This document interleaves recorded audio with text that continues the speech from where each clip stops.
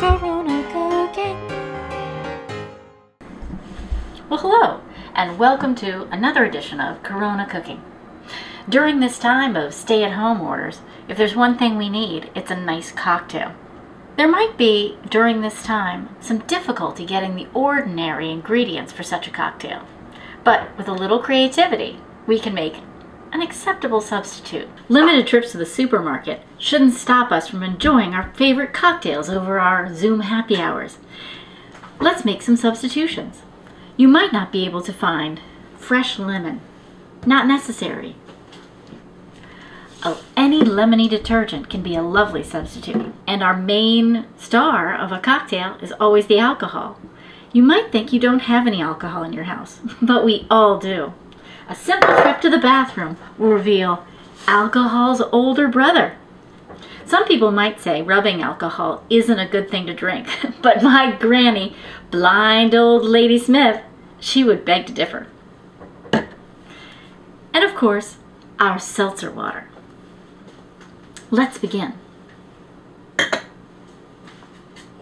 In normal circumstances, we might use a shaker. Substitutions are always a creative way.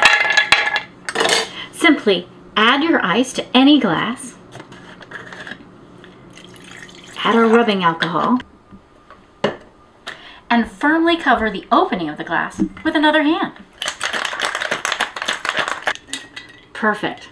No cocktail strainer? No problem.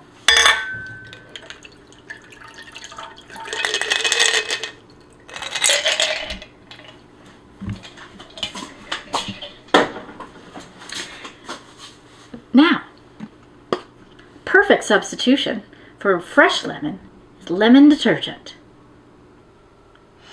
Florida in a bottle. How did I get my lovely salt-encrusted rim? Easy. Borax is a salt. Simply add your borax to a shallow plate, encrusting the rim on every side. Delicious. Add your cocktail and your decorative umbrella. No umbrella? No problem. A big shout out to Elizabeth from Athens, Georgia for her Lysol wipe decoratively folded like a rose on a clothespin. No olive? A Lego.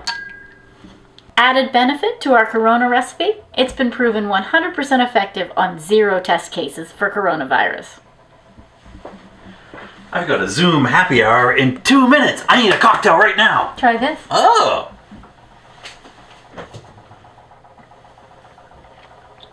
Is that rubbing alcohol? Is this a Lego? Someone has a fine palate. Are you filming this?